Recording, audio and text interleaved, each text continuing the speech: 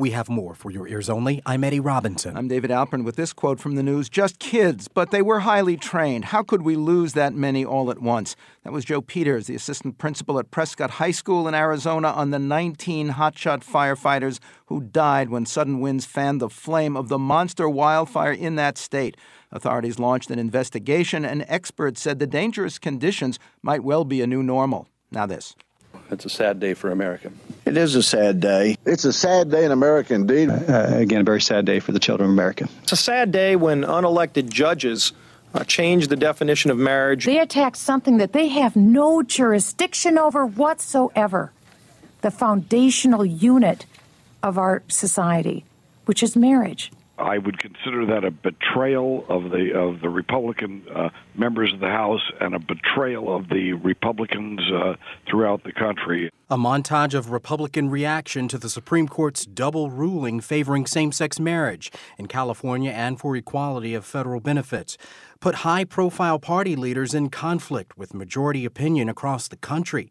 And California's Republican Congressman Dana Rohrabacher was typical of many conservative House members standing firm against the Senate's historic bipartisan passage of immigration reform, including both the multi-billion-dollar surge in border security and a path to citizenship for 11 million illegal immigrants that would add more social safety net costs, but more tax revenue as well. The party's reaction to those two dramatic developments, as well as ongoing state battles over abortion, voting rights, and a number of other key issues, may do much to shape the party's image and prospects in local elections, next year's midterm voting, and the 2016 presidential race.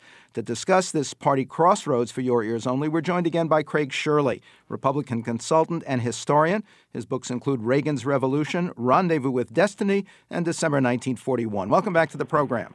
Thank you. Let's start with the same-sex marriage decisions. House Speaker John Boehner said he was personally opposed but respected the court's decisions. Other leaders seem more ready to continue fighting the spread of same-sex marriage. How do you think that will affect the party's prospects in states where the issue is still in question and its image nationwide? Well, I think that, David, is that there's going to be some continued opposition in Congress, but it seems that the wind of history is pushing in a different direction. My own guess is that we're going to end up someplace. There's going to be some type of equilibrium where they'll find a compromise. This is really what is the American government politics is based on is finding some type of compromise between two opposing positions, where there will be the federal law, which the Supreme Court has already decided on, that applies to gay marriage in terms of benefits and death taxes and things like that. But the states will have their own policy whether or not to recognize same-sex marriage or not. So you don't see a sort of rearguard action in Congress trying to do something with the financing and the complications of melding these two different standards together? Oh, I think there's definitely going to be some. In fact, Congressman Tim Holzkamp is already from Kansas, Republican conservatives, already introduced a bill calling for the federal government to recognize marriages between man and a woman. But I just don't see that, and I think most people would agree don't see that going anywhere. So, to the extent that they do get involved, it's going to be to regularize the federal treatment of homosexual couples and heterosexual couples. How do you see the GOP split on immigration affecting party appeal to Latino voters? Well, this is somewhat, Eddie, this is somewhat of a myth that Latino voters have ever been open to the Republican Party. Reagan in 1980 got 37%. In 1984, I think it was 34%. George Bush was a high water in 2000, 2004, somewhere around 40%. But in many ways, there was more Hispanics' aversion to first Al Gore and then the aristocratic John Kerry than it was an embrace of Bush. Although Bush did, culturally made cultural appeals based on his experience as governor of Texas and his the fact that he was bilingual. But Hispanic voters have traditionally not been available. The Republican Party has always bounced between 20 and 30% of the Hispanic vote. So if the immigration bill does not pass the House, and I'm guessing it doesn't pass the House, I don't think it's going to have any great or deleterious effect on how much Republicans can appeal to Hispanic voters. What about the impact on the presidential prospects of Florida's Republican Senator Marco Rubio, who took huge heat last week for supporting the deal, including both that border security surge and the path to legal status? That's a different matter altogether. I think Rubio has been hurt badly in this whole process, David. I think that if you get right down to cases, is that the outsiders, the Tea Party, the conservatives, the Republicans who are anti-Republican Party are the mugwumps, is what you might in the old day refer to them. Is that they just don't trust Washington. They just don't trust anybody in government, and they see. And that's why the immigration bill, they don't trust the government to do the right thing. They believe too many times where government has failed or said one thing and done another.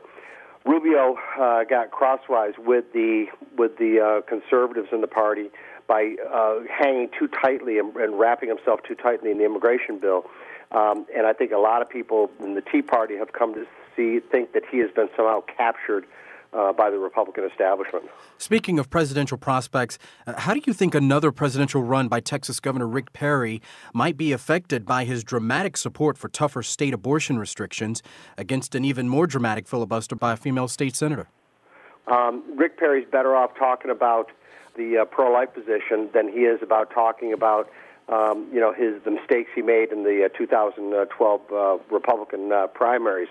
So to the extent that he might run in 2016, he's probably made a baby step in toward a more favorable direction toward running for 2016. And what's your best information or instinct on whether Perry will make another White House run after his unforgettable oops and other bumbling last year? I don't sense that he has that real burning fire in his belly to be president of the United States. So if I was betting, I would say he does not run in 2016. How is the party's image nationally affected by Perry's position on abortion in Texas and similar GOP moves in North Carolina and elsewhere, especially with women voters?